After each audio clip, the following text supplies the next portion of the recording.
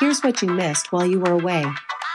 The mail was delivered, so you need to check the mailbox.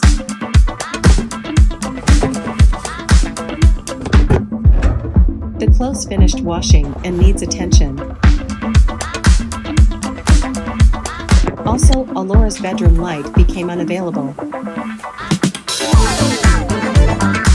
Lastly, the PlaySpot battery is at 0% and needs replacing.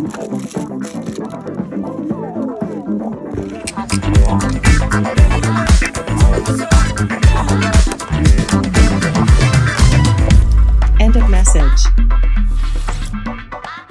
What you just saw was my smart home voicemail automation. When events such as automations or triggers fire that require my attention, but it's not urgent, the message is sent to voicemail, where it can be played under specific conditions, like for instance, entering my room. Now, this is a versatile automation that can be built in both Node-RED as well as the native Home Assistant, and all of it can be done without GPT, but it is cooler when you do add GPT in it.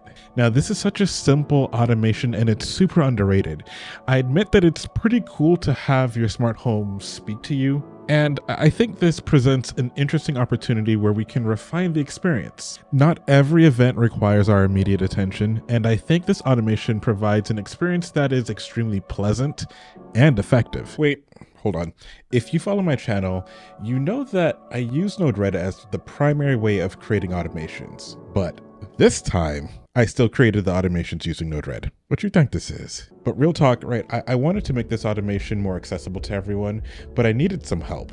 This is where my channel members came through for your boy. I currently have two groups within my channel members, the hobbyists and the influencers. The influencers get first dibs on opportunities that would impact my channel, and when I reach out to them about this problem, Anderson Emes, I'm hoping I'm pronouncing that right, Emes or Imes? I'm gonna say Emes. Anderson took the challenge and converted my Node-RED automation into this dope blueprint, making it really easy to download. So kudos, bro. Like, I really appreciate your help. To take advantage of this, if you guys check the link in the description, you're going to find a link to Chaperone. There you can find copies of the Node-RED version that I created, as well as the link to Anderson's blueprint. Now, once you're there in Chaperone, you're going to notice two versions of this automation.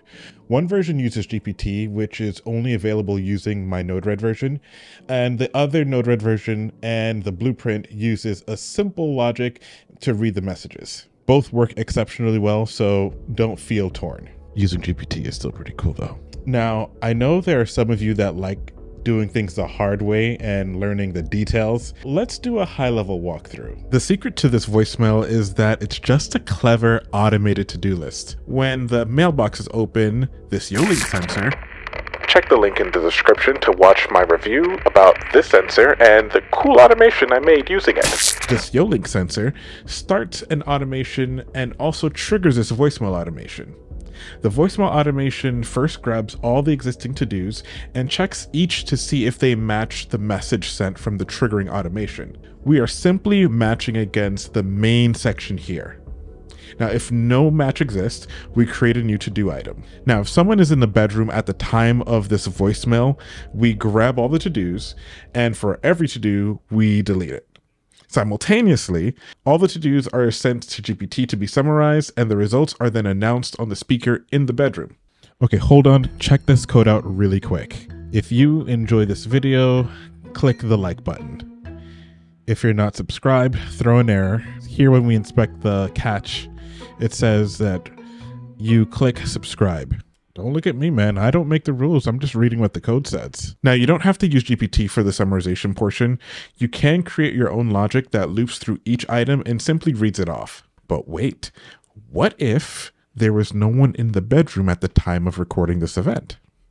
Well, this automation has a secondary trigger. In our bedroom, we have a millimeter wave sensor that detects presence of a person entering the room. Now, you can use a motion sensor, ES presence sensor, or your dog if you can automate them. But the point is that when presence is detected, we grab all the to-dos, and if at least one to-do exists, we follow the same logic that we see here. Now, you could change this automation around so that way you can keep the items in the to-do list and not delete it, but that comes with its own caveats, so play around with this and see what works best for you. And as a bonus, you don't have to actually trigger an automation to put things into this list. You can simply update the list manually, and whenever you walk into the room or trigger the automation, then it will replay just like any of the other times you've used the automation. You have 3 messages. 1. Take out trash. 2. Get mail. 3. Call mom. In the intro, I showed several different events that the voicemail recorded, one of which was a low battery warning. Lastly, the PlaySpot battery is at 0% and needs replacing. Now, this is a special automation that uses GPT to determine which devices need attention, and I'll show you how to do that here in this video. Good night. The devices with low batteries in your home are PlaySpot window battery, 0%. So I have over 30 different sensors in my smart home, and more than 50% of them require batteries. So whether you have one sensor or 100, here's how you can use GPT to keep track of its status and whether or not it needs its batteries changed. If you do want to come behind the curtain and experience some exclusive ideations and get first access to dope automations like these, consider joining. Check the link in the description, or you can follow the arrow.